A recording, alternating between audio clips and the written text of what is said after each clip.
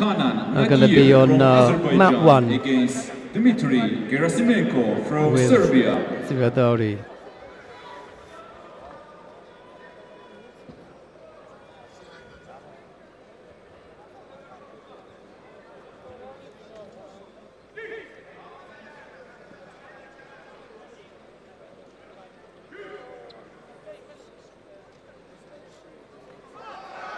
Chimata attempted there by Zviadauri. He was in and then back out, and he goes again, but this time he went further across with the left leg, and he's forced that one.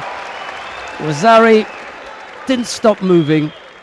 That was the thing. He kept pushing. He eventually got his opponent over. Rosari's the score. He leads now.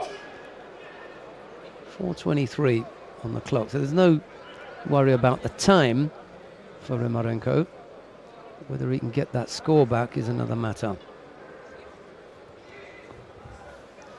Sure, the crowd would like to see Zviadauri throwing again.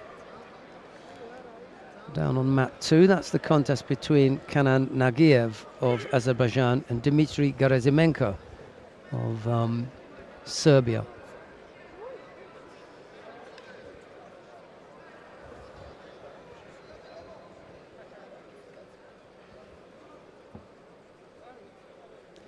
He's put himself in good shape, Zviadauri.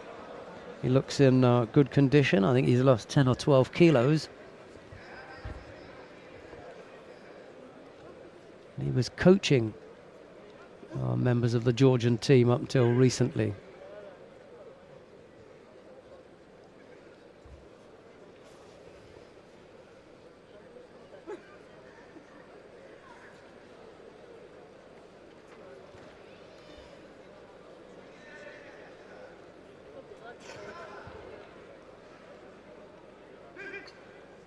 Looks a little bit shaken up.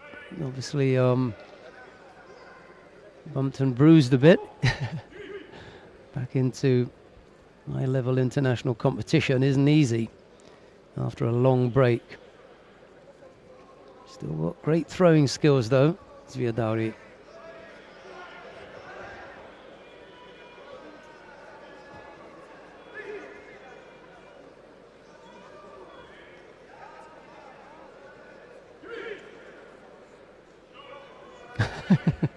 Even Zviadauri now beginning to interact with the mat officials, nodding his acceptance of that gripping penalty.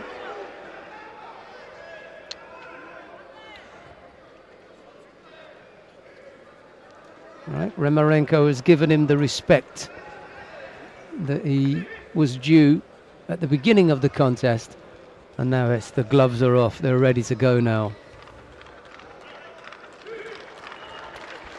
Crowd trying to get behind their man. Oh, another big... Oh, yes! That was beautifully done. Koichi Makikomi with the hand assist flattened Remarenco.